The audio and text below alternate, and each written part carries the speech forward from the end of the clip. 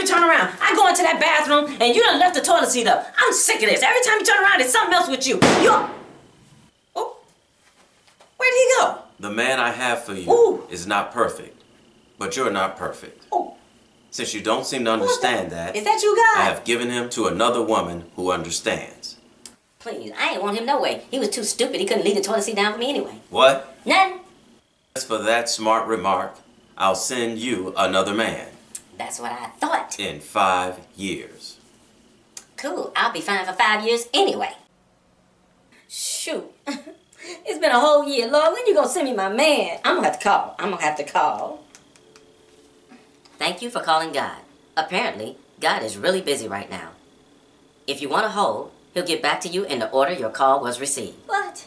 Approximate wait time is 4 years. 4 years? Oh. Yeah, Crayola girl, it's been 5 long years since a man has been in my presence. But I got it on good authority because today is my anniversary date of my 5 years that God's gonna have him show up at any given time. Oh, girl, I gotta go. I think that's him. Oh. Hi. God said I'm the perfect man for you. Oh, baby, how tall are you? I'm 5'8". Oh, baby, no, you too short. I just want somebody... Where'd he go? The man I have for you is not perfect, no. and neither are you. No. He doesn't always leave the toilet seat down, and he's not going to be 6 foot tall either. Okay, Lord, I'll take him. No, it's too late. I'll send you another man. No. In 5 years. No. I gotta call back. Oh, God. Thank you for calling God. Apparently, God is really busy right now.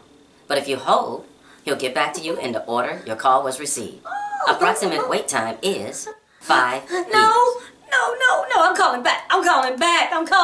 No. Hello. The number you have reached has been disconnected for you, Lucretia. Now, call back in 5 years. It don't change just because you hung up and called back. Oh, no. Ladies, the man you have in your dreams is probably not going to be the man that shows up. You got to understand, he's not going to be perfect. And he's not going to do everything you dreamed he would do.